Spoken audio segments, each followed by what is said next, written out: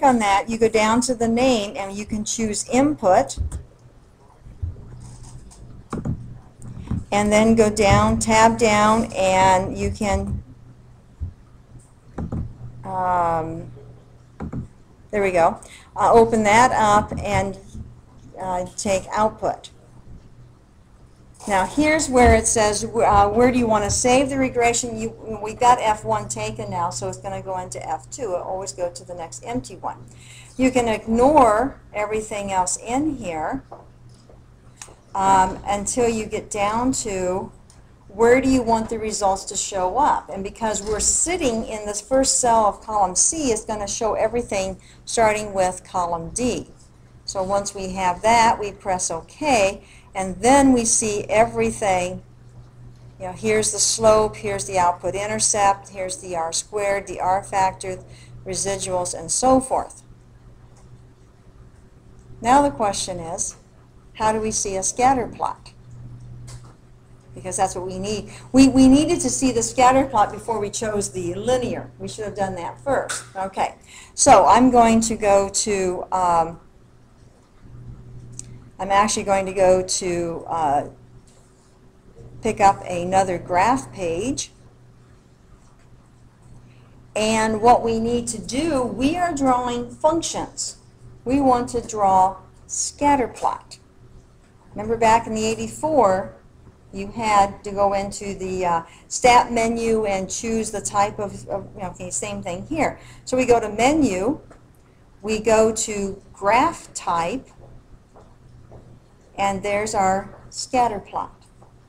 Menu, graph type, scatter plot. Now we've got to tell it where's the input value. If we click on that, okay, that's not, I'm trying to think of how you guys, how you do it here. Only way I can think of right now is we've got this key called variable, and our input, so we would go here to X, we would hit variable, and our input would go there. And if we tab, I was thinking there was a way to open that up without, but go to variable. Let me go back here. I've gotten myself into something.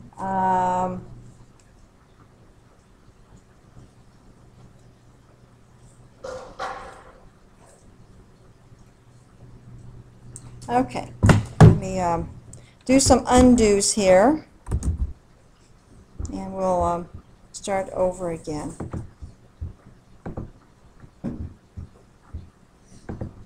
And I go to graph type, and I go down to scatter plot.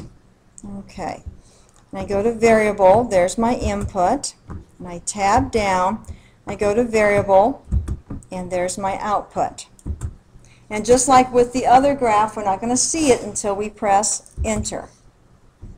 Now I obviously need to change my window in order to see this, so I'm going to go to menu and to window settings, and I'll make this -5/10 tab.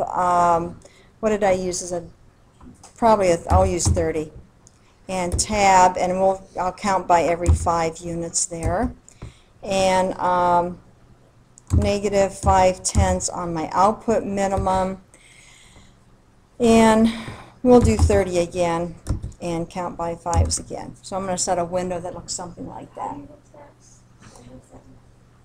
If you go to menu and it says window, and do window settings. Okay.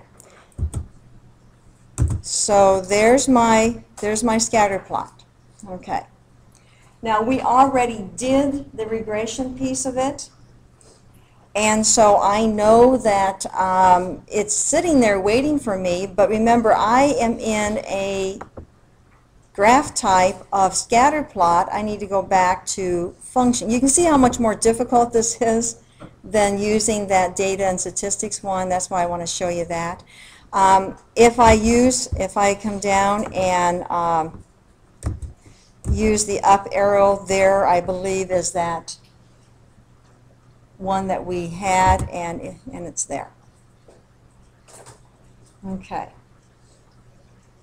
So you got a couple ways to do it. I highly recommend you use the data and statistics the first way. It's just a little faster to work with. It gets you the same result. You don't have the residuals, but we're not really talking about that in here. Any questions on this? I know it's a lot of button pushing on this stuff. And again, if you don't want to use it, it's okay. It's okay. Just write it on your paper. Okay, is there anything else? I've got another example I can give you. Is there anything else, though, that you can think of that you'd like to ask me while we have the little free time?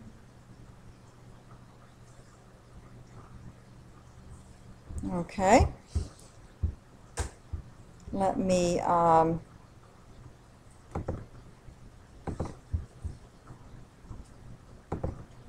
ask you a question.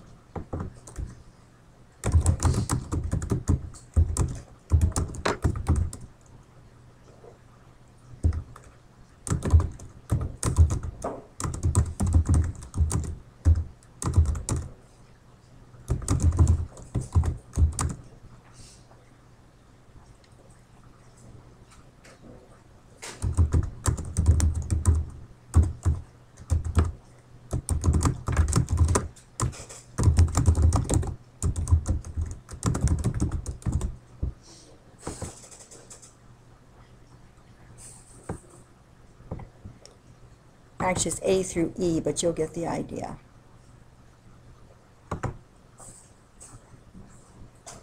So it should be A through E. A's a little, B, E's a lot.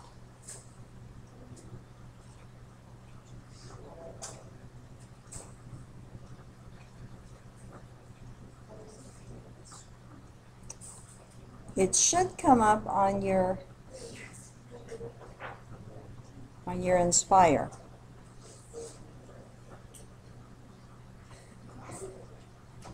You're saying some of you didn't get the question?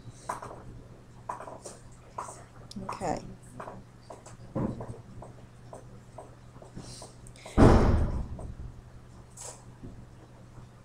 If it didn't come up, let's try this. Take it off the cradle and put it back on. See if you can jump start it to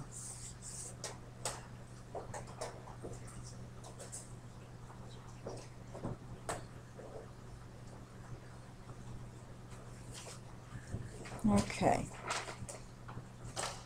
Again, this class is not about how to use the Inspire Cast, but it definitely is a tool. If you don't know how to use a pencil, you're at a little disadvantage. In fact, today, if you don't know how to use a computer, you're at a real disadvantage. And I wanted, since we had the time, I thought this might help. Yeah, there we go. We got a few more people who have.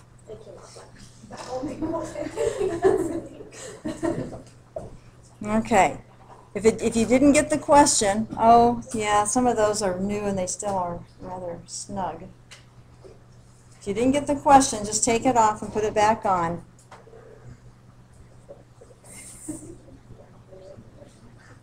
Now, one of the things I do when I am not in classes is that I will be talking to some teachers at another school about using the Inspire and the Inspire Navigator. So I will be relating some of your experiences, some of the things that I know you've had some questions about. Okay, well, we will, there we go. So let's, we'll stop that, and let me just take a look.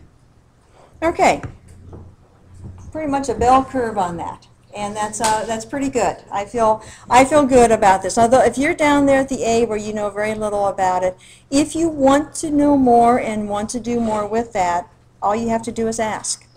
Math Lab is open. It's something else I wanted to announce to you. Math Lab is open, and the hours are posted on 236 and 237. We have Mrs. Diltz, who's in there. She is our Math Lab director, and we have some student tutors who can sit down with you. I will be getting back to you just as quickly as I can. I think I've not been too tardy in getting answers back to you on WebAssign, And I will continue to do that. We now know where to find the answers that I send to you, so that helps a lot. Yes? Shh. Yes. Go back into the assignment and click on Ask Your Teacher. Okay. Now, next Tuesday on the quiz, what I'm going to do, I will have a quiz ready for you, and I will be sending you the quiz through the Navigator. You will read the quiz on your Navigator. You will respond, if you feel comfortable doing so, on the Navigator, but everyone's going to have a sheet of paper they're going to hand in also. And you're going to tell me it's on the Navigator. You know, it's on page 2.1 or whatever on the Navigator, so I know where to go and look, and I will be comparing both of those. Then I will, after I grade the papers, I will, and don't expect them back on Thursday. It may take me a week to get them back with everyone's papers needing to be graded. Then I will send them to you, back to you, and you have a chance then to look. I don't often write comments, type comments on the TNS file, but I may this semester because more of you are more tech savvy than any students I've ever had before. Some of you, okay? So that's what it's going to be. It will be on Algebra Review. So anything in Chapter 1 is open for me to ask a question on. Okay. This is a rare, rare occurrence. I'm going to let you go 4 minutes early. Okay? So enjoy your 4 minutes today, and I will see you next Tuesday. Yeah. Akeem, I know that you're not feeling as comfortable with the Inspire. You're not feeling as comfortable with the Inspire. I mean, I just have a message. I'll be fine with it. Okay. Okay. I just have a really good message. Okay. I can't encourage them. Tutorials.